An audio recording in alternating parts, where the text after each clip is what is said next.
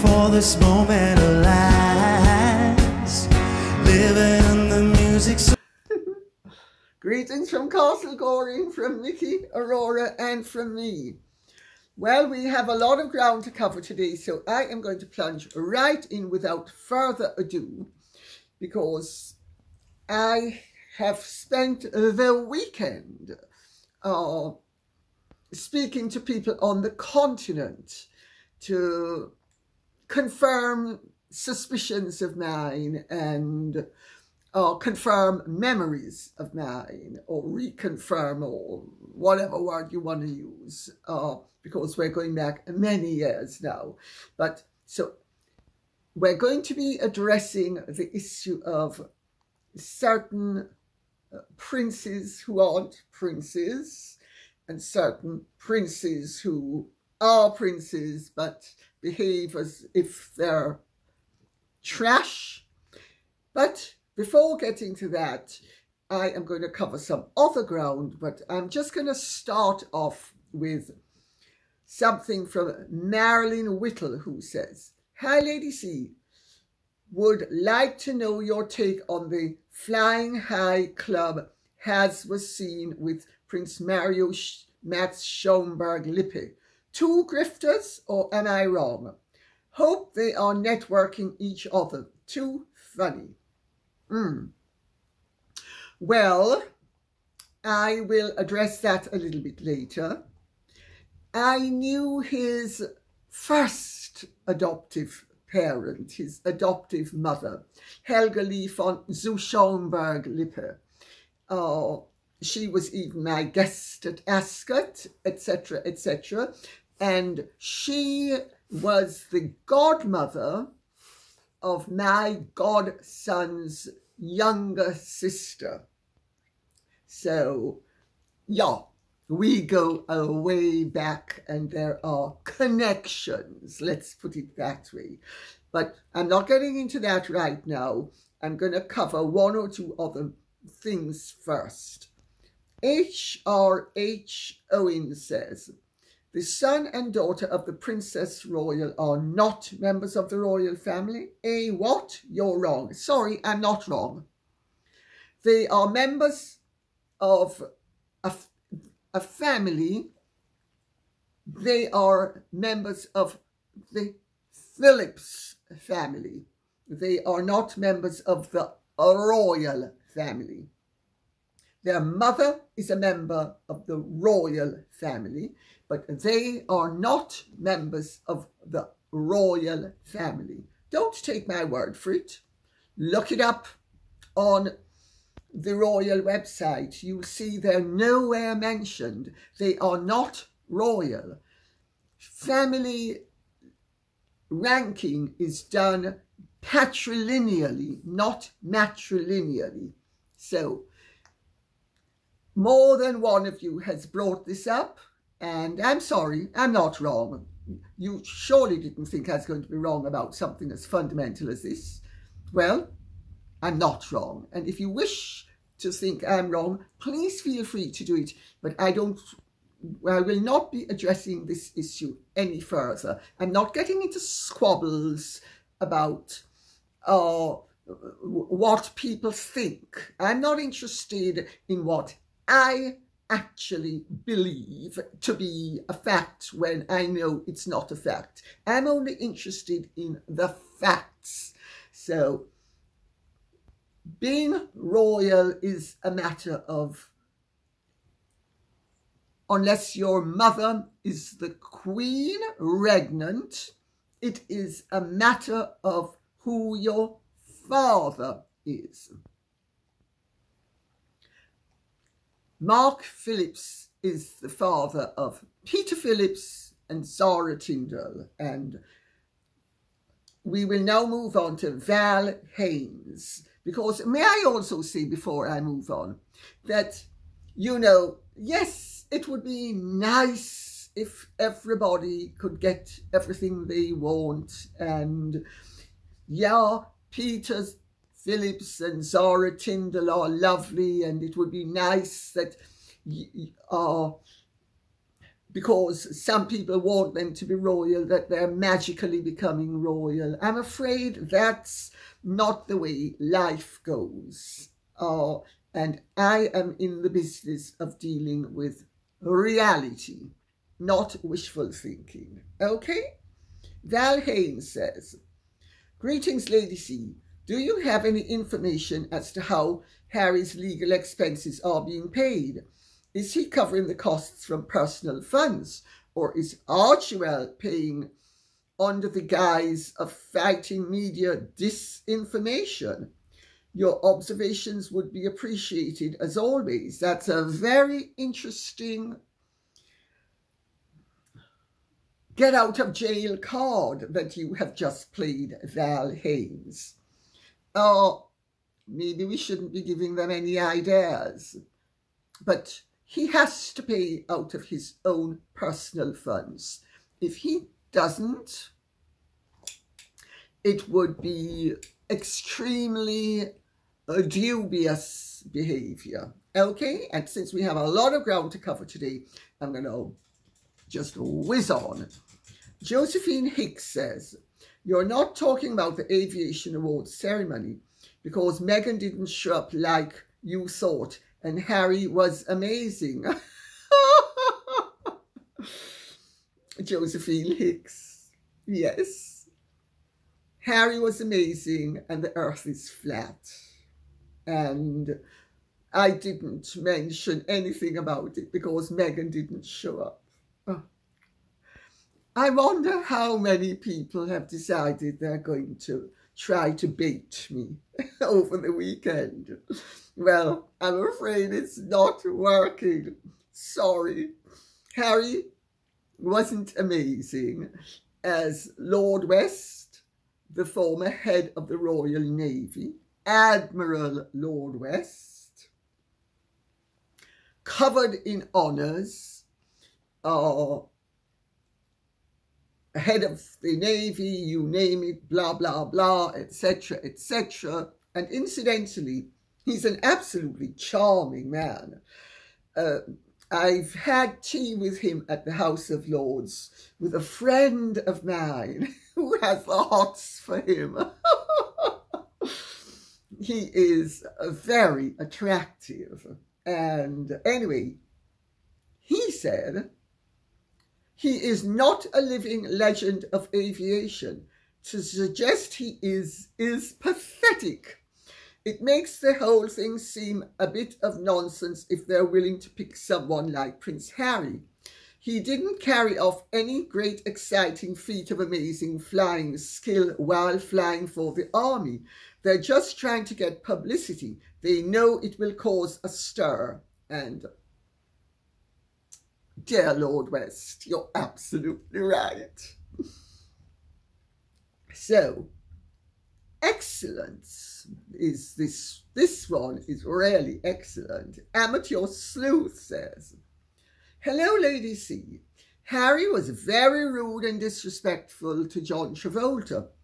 There was also a report that Harry said he won't accept the award unless Meghan is able to hand it out to him on stage. Meghan didn't go.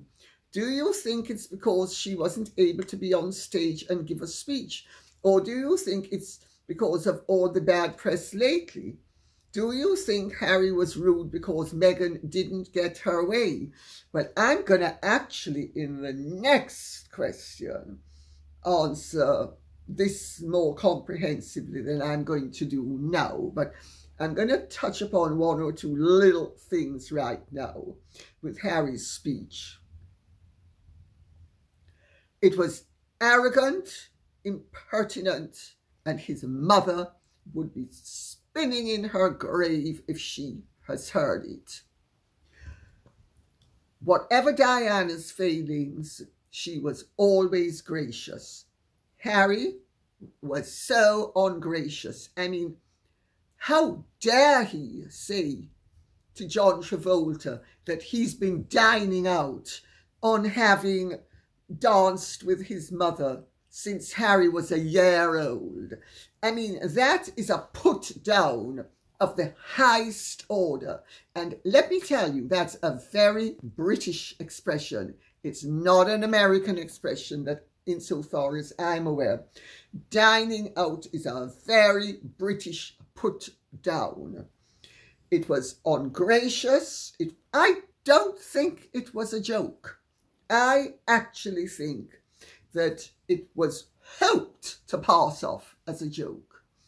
But my understanding is that there was stuff going on behind the scenes. And I will get to that by now, reading out what Santa Barbara resident has to say. Lady C, I thought you might like to know I was at a party on Saturday night here in Montecito, and someone who was at the Living Legends Awards said the reason Meghan didn't show was because she was afraid of being mocked once you exposed her plan to dance with John Travolta. I must have done it last week. I think I did, yeah. Sorry, so much has happened between that and now. They also said he refused to go along with her idea of a dance together. They didn't know if the refusal came before or after you went public on your channel, but my friend said it infuriated her and she refused to come and be made a fool of. Seems to me she'd have made more of a fool of herself if she'd come and done the dance. What do you think? I actually did ring up people in California, and evidently that's, shall we say, that's one of the stories floating around. Well, what can I say? I must be very popular in Montecito, even if I'm not popular in the Sussex Schloss. Because, of course, according to certain people, by doing what I did in terms of the Queen's death, that pulled the plug on Meghan and Harry's nonsense, with Meghan demanding and Harry demanding that she attend.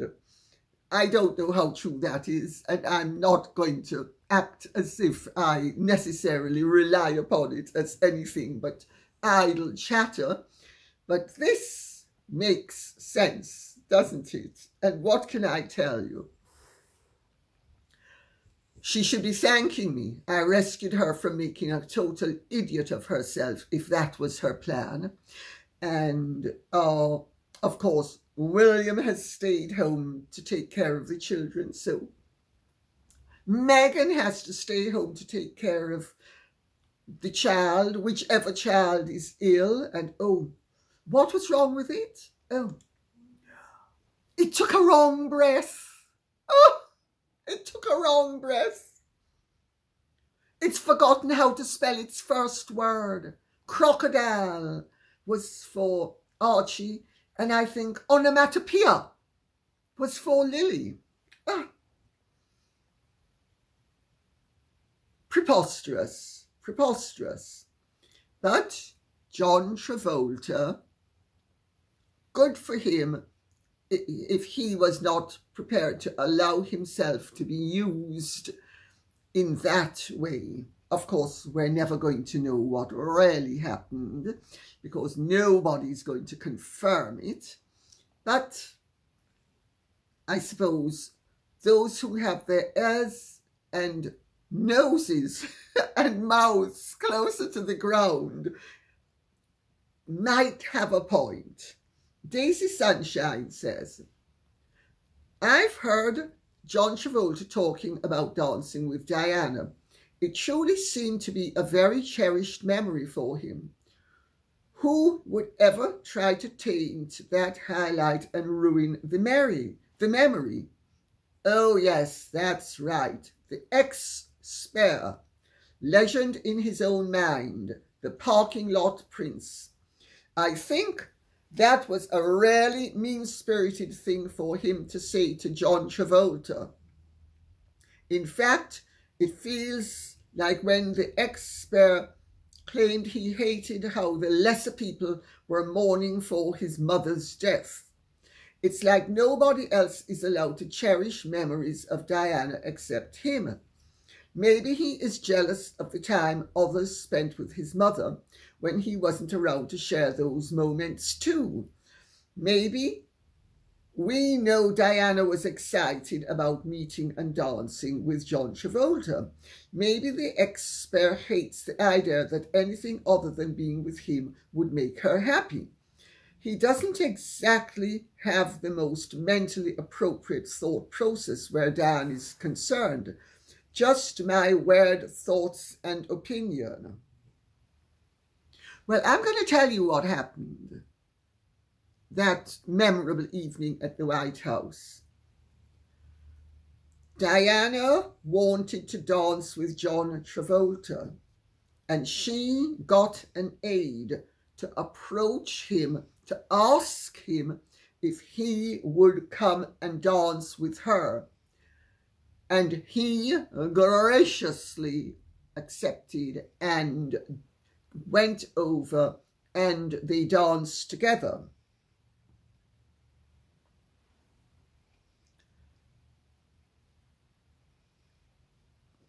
The fact that John Travolta thought that this was a wonderful occasion and that he has hugged it to his bosom and shared it with people is an accolade to Diana. How dare Harry insult him by saying, "Oh, and you've been dining out on it ever since." I mean, that is such a crass put down, I cannot tell you. And I'm going to, before getting off this subject, because so many of you have such sound and solid opinions and your input is so wonderful, it cannot be ignored. To do so would be to do you a grave injustice. Hawk Woman says, watching Harry grandstanding at the awards was interesting. He asserts control over John Travolta by saying, "Don't go away," telling him what to do in front of the crowd, waving his arm at him, even the vocal intonation of "Thanks very much, Captain John," had an edge to it. All these things...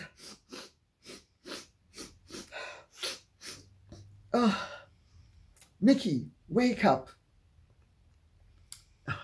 I'm not going to bother to wake Mickey up.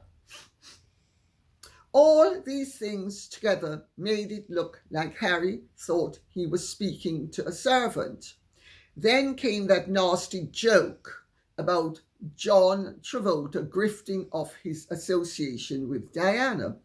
This is Harry to a T, his covert narcissism driving his awful comments and belittling of others at a formal ceremony. I wouldn't argue with a word of that. Thank you. Rudy Gong says, Princess Catherine was treated badly by the press, tabloids and mainstream media alike. The difference is that she doesn't read tabloid or gossip columns. Narcissists need to control the press because, like Harry's wife, image is important. Princess Catherine is about substance, not appearances. That's why people like her. Very much like the Princess Royal, she is unnatural.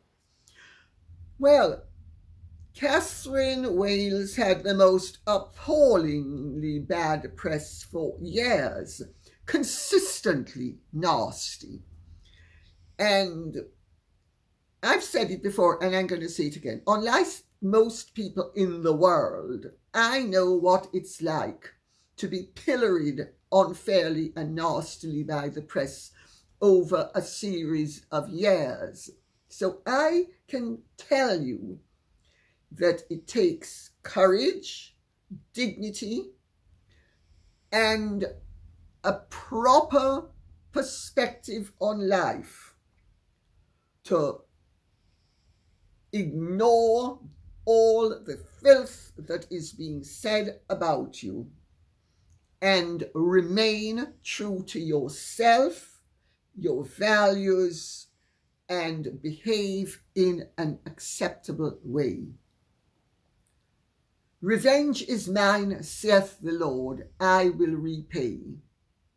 Meghan and Harry might have taken a leaf out of that book, but they didn't. So we now get on to the juicyful bits about Mario, Max, Schaumberg, Lippe, and Harry. Saint Meghan Markle says, recollections may vary. I was asked to make a separate post on this so more people would see this. As another sinner suggested, hopefully Lady C will fill in the gaps. Delighted to do so, my dear. This is too funny to miss, as the fraud levels from poser prince meeting poser prince, while H is there to pick up his unmerited fake kiddie award, sends the irony off the charts. Yes, well. I'm going to read out the whole batch of questions and then I'm going to address the whole thing in one fell swoop, because it's actually quite interesting and complicated. Dindy Girl says, Lady C, what do you think of the practice of someone with a royal title adopting an adult so that that adult can get benefit of a royal title? This was apparently the case with Josef Goebbels' husband, Prince Frederick von Anhalt, and Prince Mario Max Schaumberg Lippe, who was at the Aviation Awards. Both of these men were not born royals, but obtained royal titles as adults through adoption.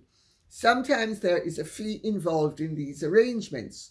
Do you think Harry and Meghan are so low as to start selling these adoptions? Would UK law even allow it? They are desperate for cash. UK law would not allow it.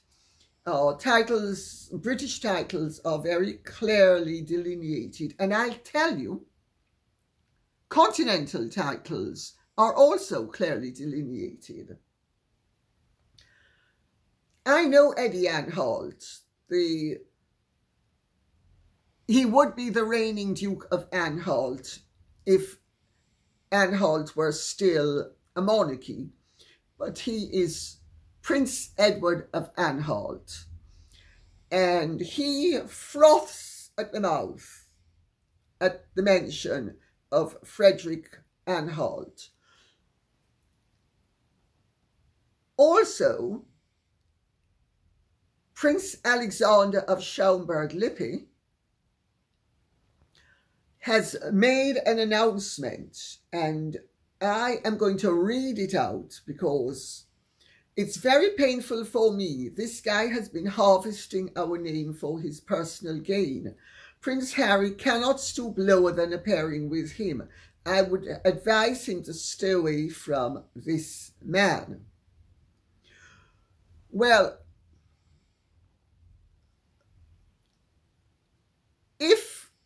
first of all, the German former princely states, kingdoms, ducal states, grand ducal states, all the former German monarchic states, in 1918, when Germany became a republic, they vested certain rights in the constitutional rights. Constitutional rights. It's written in the German constitution.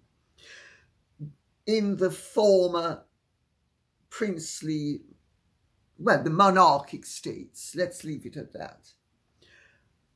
The head of the family is the person who has the power by law. This is by German law, German Republican law, to decree who and who isn't officially a member of his family. This is, and also how inheritances go and how the styling of individuals goes. Now, once Germany became a republic in 1918, the titles were shifted over to becoming parts of the surname. But somebody who has, I'll use an example. Larry King. Larry King, the name King, doesn't entitle him to be His Majesty King Larry.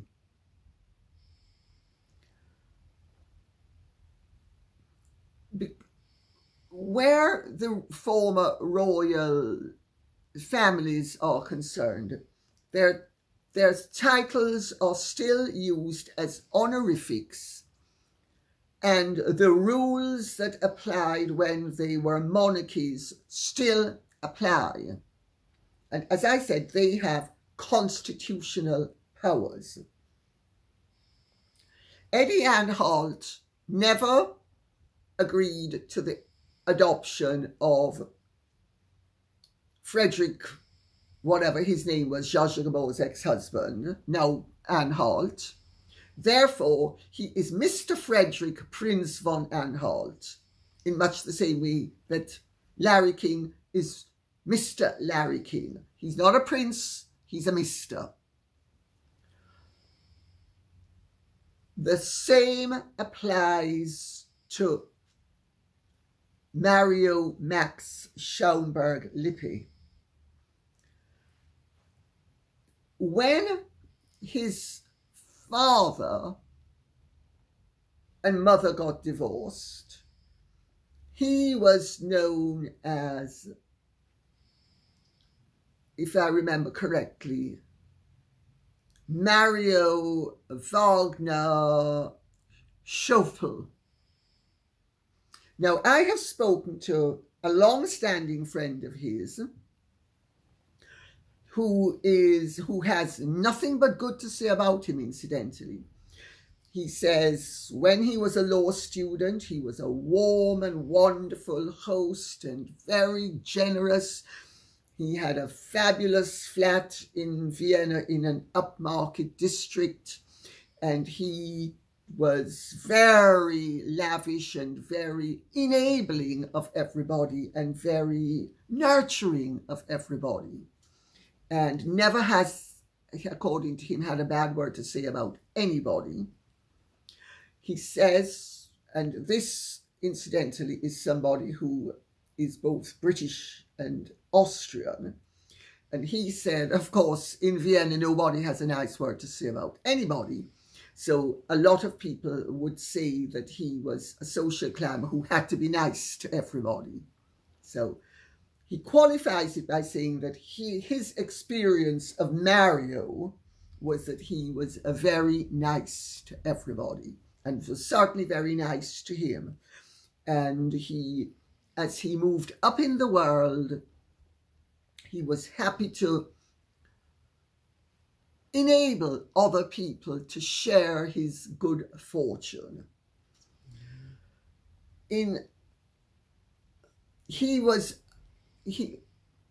Let me read out the statement that, because let's take this in stages. There was a statement issued on the 19th of September 2008. It was a press release. Statement by the princely family of Schaumberg Lippe on the wedding of Waldemar Prince of Schaumberg Lippe and Dr. Gertrude Antonia Wagner Schoeffel. We, the members of the House of Schaumberg Lippe, distance ourselves from the wedding between Waldemar Prince of Schaumberg Lippe and Dr. Gertrude Antonia Wagner Schoeffel. We will be staying away from the wedding reception on August 20th, 2008. It is important to us and presumably it was issued earlier and was then posted on the 19th of September.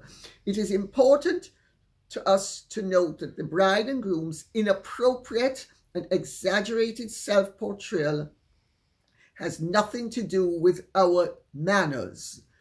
We would like to point out that we are neither Dr.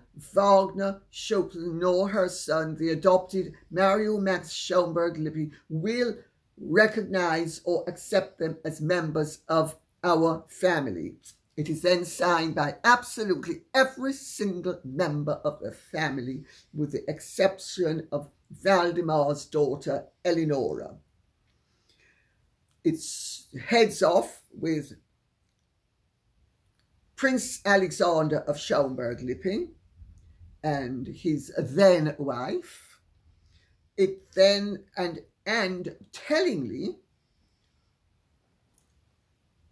Prince Valdemar's elder brother, Prince Wilhelm of Schaumberg Lippe, and his wife, Ilona, who's Princess Wilhelm of Schaumberg Lippe, they also signed it, as well as all the other members of the Schaumberg Lippe family. So what this announcement means is that in keeping with Alexander Schaumberg Lippe's constitutional rights under the German state law, he has exercised his right and has the backing of all but one member of the family to, and maybe even she, and she simply didn't sign the statement, that the marriage is not acknowledged as a dynastic marriage, as a royal marriage. It is a legal marriage. In terms, it is a morganatic marriage, but it is not a lawful marriage in dynastic terms. It's only lawful in German state law terms, but not in German constitutional law terms. So right there, he has made it clear that under no circumstances will Gertrude Antonia Schaumberg Lippe be entitled to use the title princess. She can be Mrs. Gertrude Antonia Prinzessin zu Schaumberg Lippe, but she cannot be Princess Waldemar Schaumberg Lippe, nor can she be Princess Gertrude Antonia Schaumberg Lippe, and nor can her son be anything but Mr. Mario Schaumberg Lippe. Now, before this, a few years before this, and this is where my friends and I come in with Helga Lee Schaumberg Lippe, Prince Valdemar's cousin, Prince Max of Schaumberg Lippe, was a famous racing driver, and he married somebody called Helga Lee Rodeburg, and she told me, she told my godson's mother, she told my godson's mother's friend, who was, or let me rephrase that. My godson's mother's friend believed, as did I, and as did my godson's mother, that Helga Lee was American, because Helga Lee used to say she was American and that she'd been a beauty queen, and this was at a time when beauty queens were desirable socially. And she married Prince Max in 1933. She was born in 1911. And she was not American, it turns out, when I started to dig into this.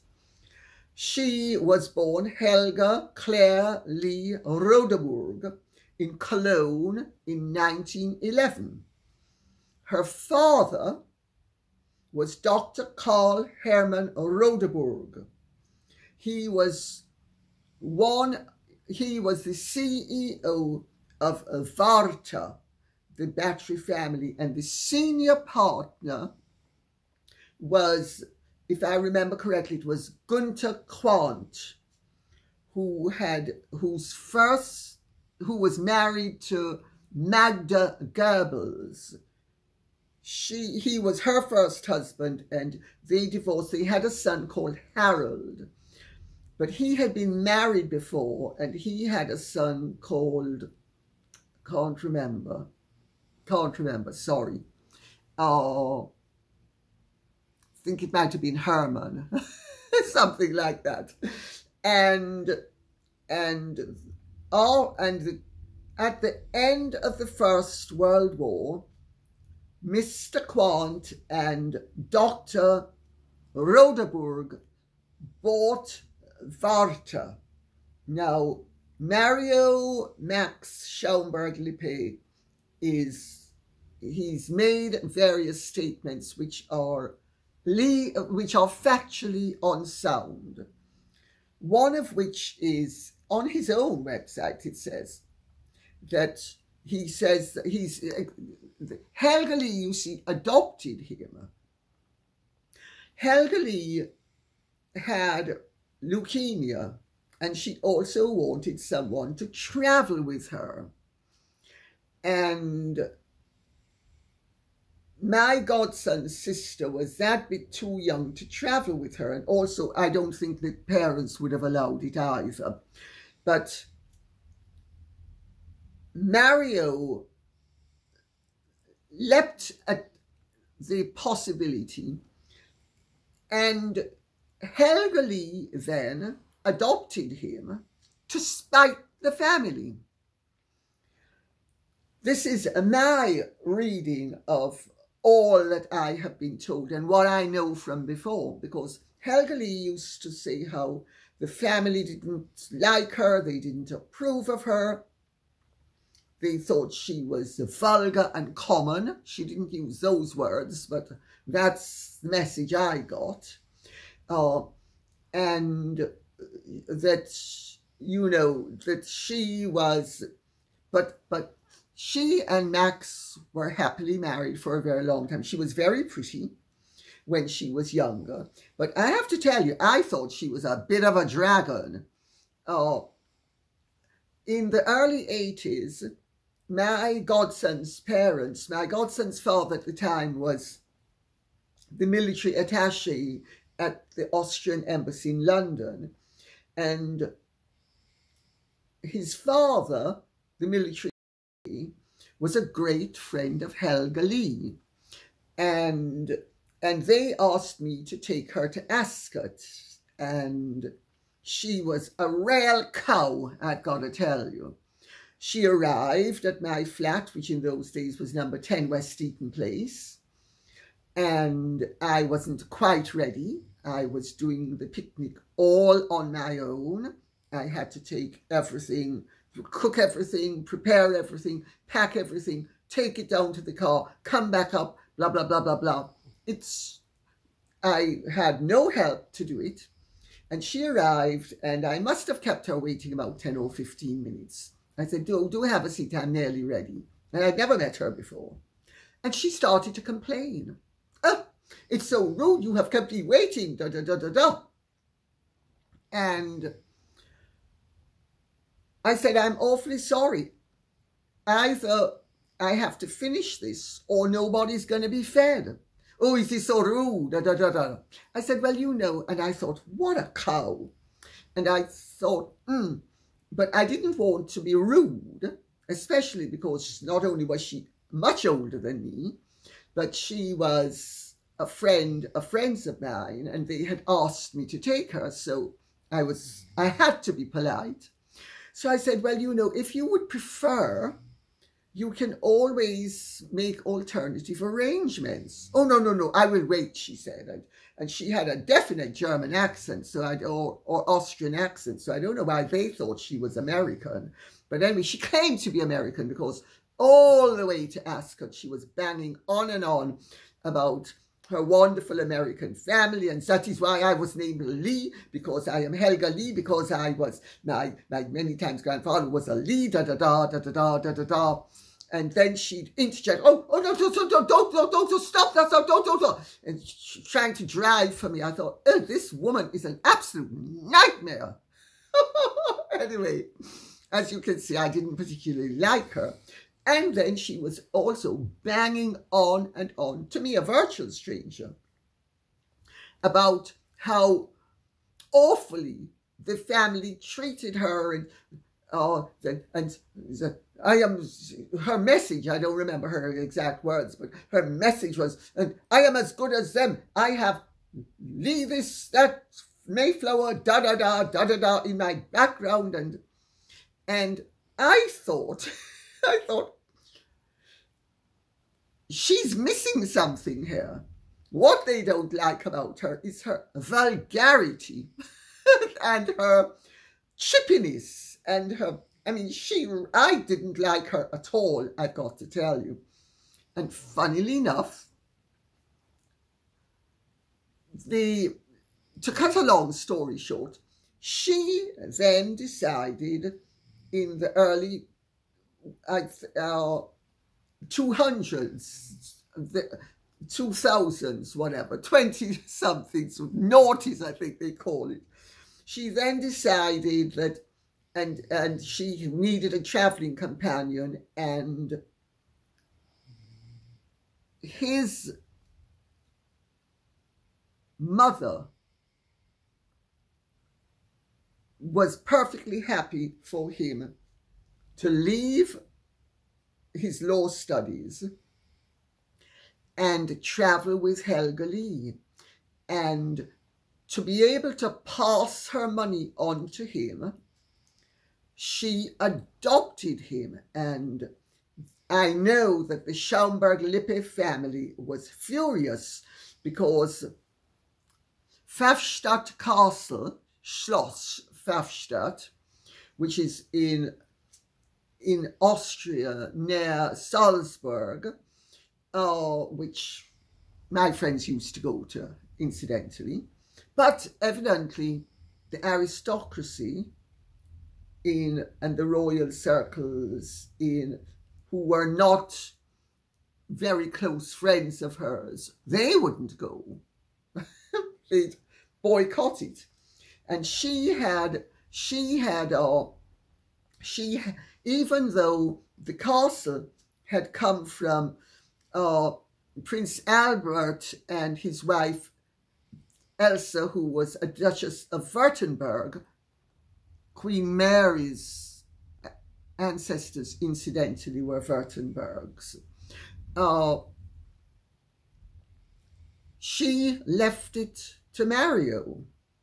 She also left her apartment in Monaco to Mario, very nicely located apartment.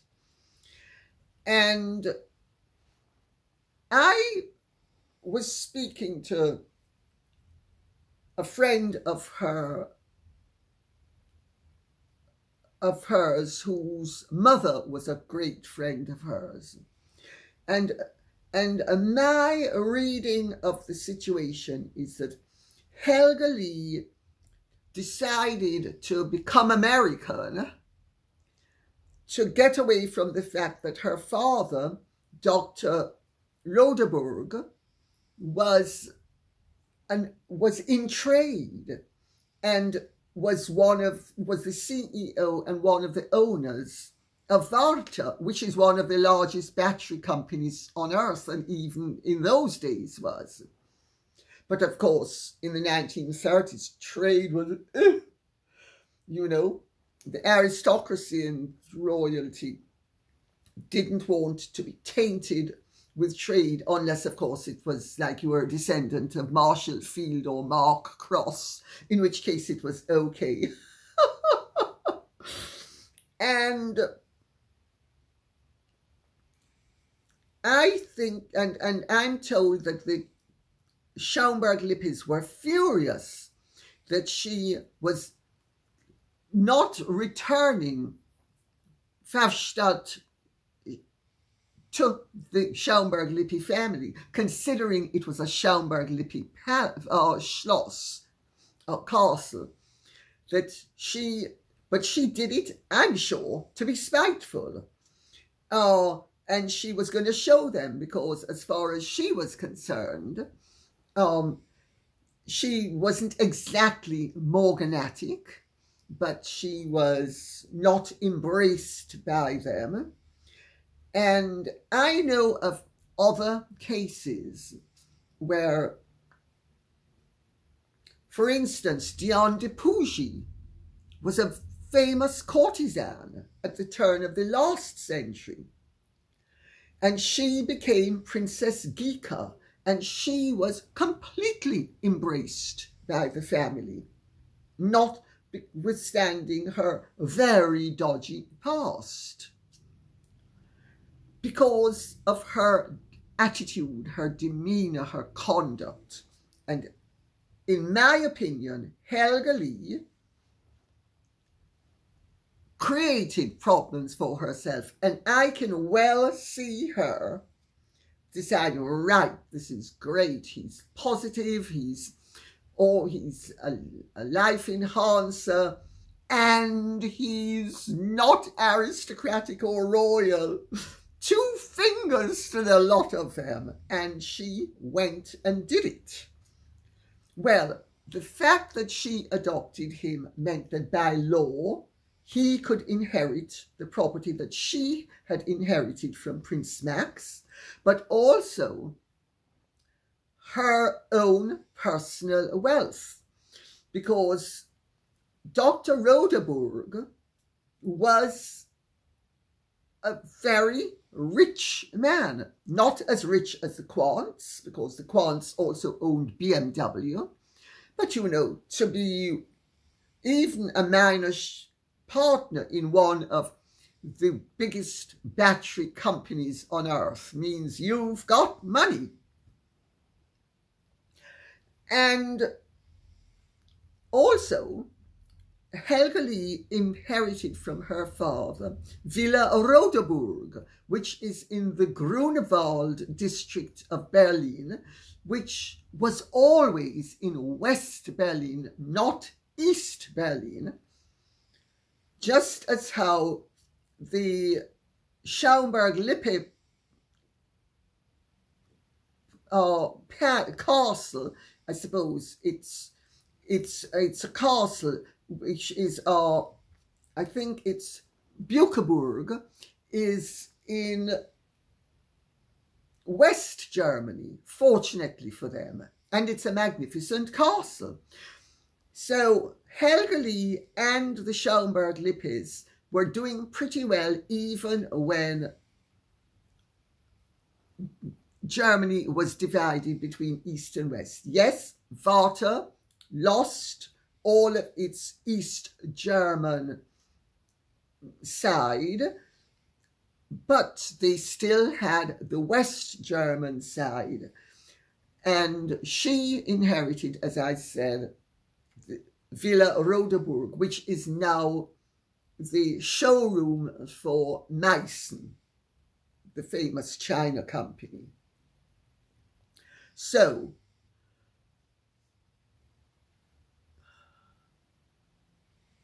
I should just say briefly, Megda Quandt, before the war, she married Josef Goebbels, and they had 6 children. And we all know how that ended. And since this is YouTube, I am not going to say any more. But it was a terribly tragic end for her 6 children with Josef Goebbels. So that's the dirt, in quotes, on Mario Max von Zu Schaumberg Lippe.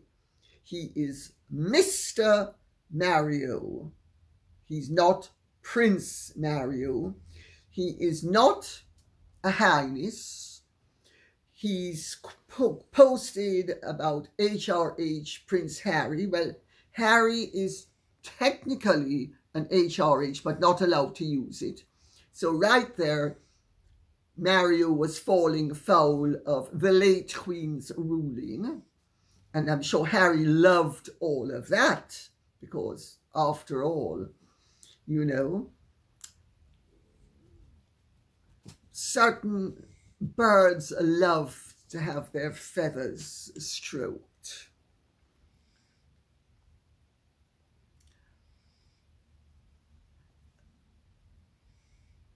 Audrey Naylor says, Prince Harry and Meghan sent goodwill messages. It says 54 minutes ago, but it was in the Sun newspaper this morning. The palace wouldn't tell the Sun newspaper he contacted the king. So who did? Audrey Naylor. 2 guesses. Meghan and or Harry. Who do you think it is? I know who I think it is. But I have to say, my understanding is that no good wishes are going to be going amiss, but nor are any good wishes going to be absolving anybody of any guilt. Let's put it that way. Angela Whitehouse says, what makes me a bit cross is the press parked outside the hospital like a flock of hungry vultures.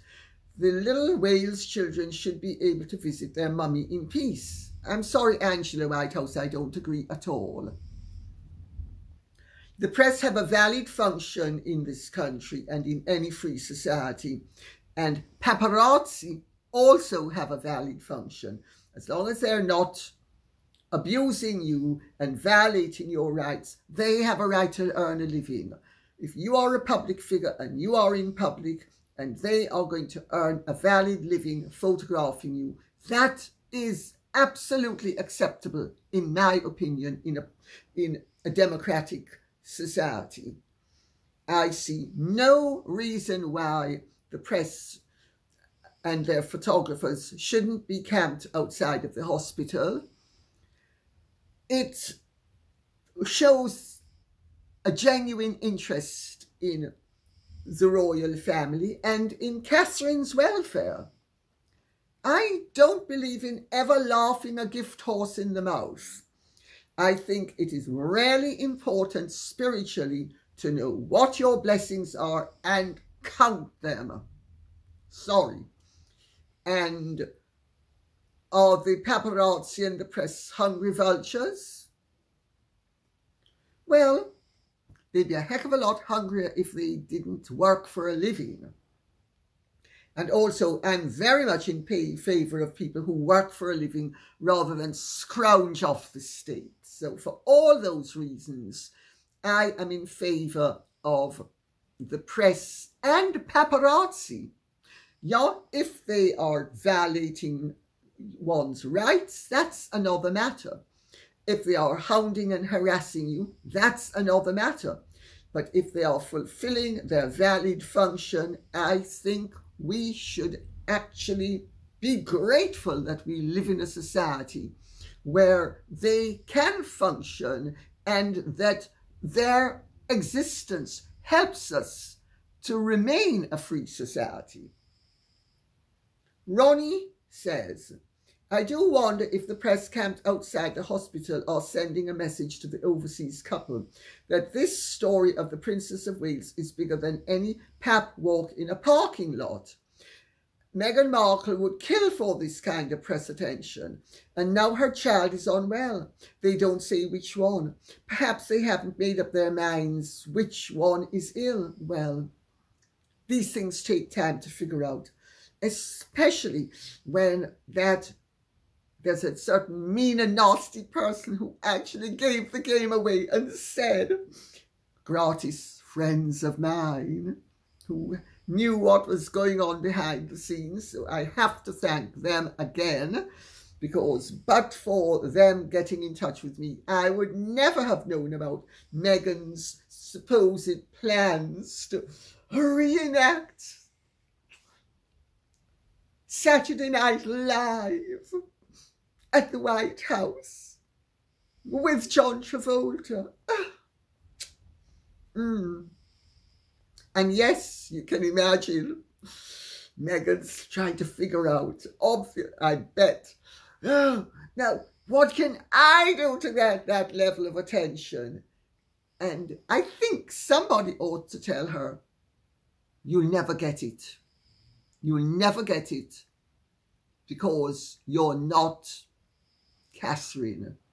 Catherine is getting it because she deserves it.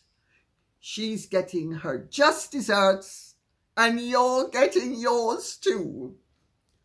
And we're going to end with Riley Perkins, who says, why is no one paying attention to Sarah, Duchess of York's new cancer diagnosis? Well, I'm sorry, I think it's in all the papers. It's being covered. And more than that, I don't think is necessary. And, you know, I'm very sorry to hear, because melanoma is a very serious thing at the best of times. And I wish her well. I mean, she's been very nice to me in the past, and I've been very nice to her. And I really do wish her well. She's basically a nice person. Not perfect, maybe even less perfect than many others, but very kind-hearted. And that, I think, makes an awful lot acceptable, which is why the late Queen always relished Sarah. And the news has been reported. I don't see what more could be done. And on that note, I'd say thank you very much for listening. I hope this has been of some interest to you. If it has, please keep the questions and comments coming in, so I will know what you would like us to be speaking about. Okay? Thank you so much. God bless and goodbye. And if you have truly enjoyed this, would you please like, share, subscribe, press the notification bell, and Godspeed.